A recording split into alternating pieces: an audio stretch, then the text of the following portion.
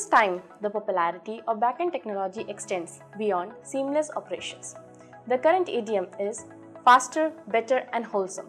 As a result, mobile app backend technologies provide scalability, flexibility, and long-term viability.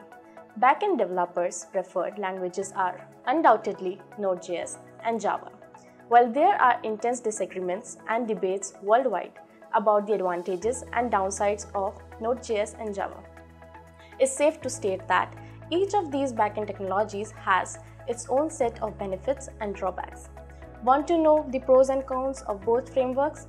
Then watch the video till the end. Also, before that, don't forget to subscribe to Forceball's YouTube channel.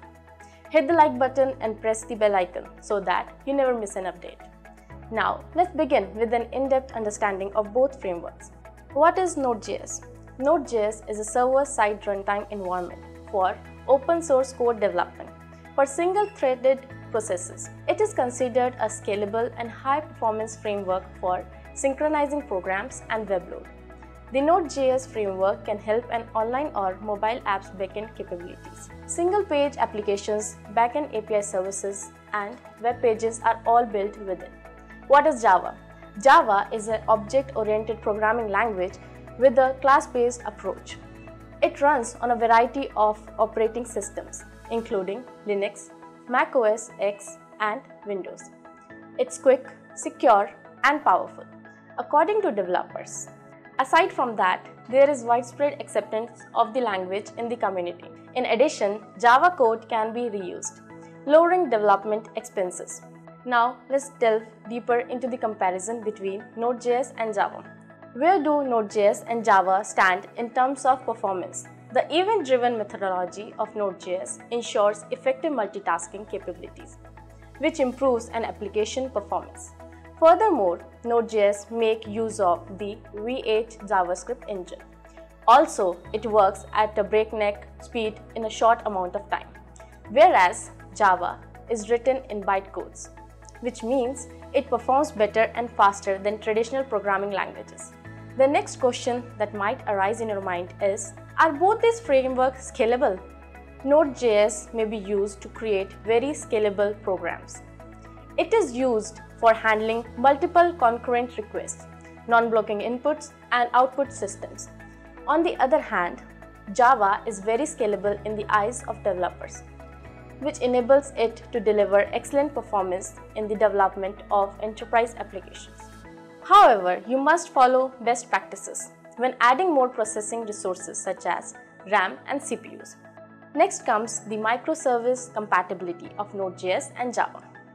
Because of its effectiveness in handling multiple concurrent requests, Node.js is considered perfect for constructing scalable apps. In addition, Node.js is extremely compatible with code and service modules, since it can handle smaller modules. Because of Java frameworks like Spring Boot and annotation syntax, developers find Java compatible with microservice architecture. It allows for easy microservice development as well as the capability to read even the most complicated systems. Which popular companies are using Node.js? Still wondering why Node.js should be chosen for the backend? Some of the most popular apps in their fields were built with Node.js or migrated to it. PayPal, Netflix, LinkedIn, and Uber are some prominent firms that are taking advantage of Node.js. Which popular companies are using Java?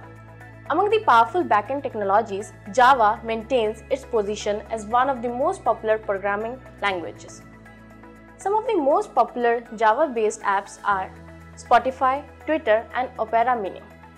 Before concluding, I would like to say both Node.js and Java have unique characteristics.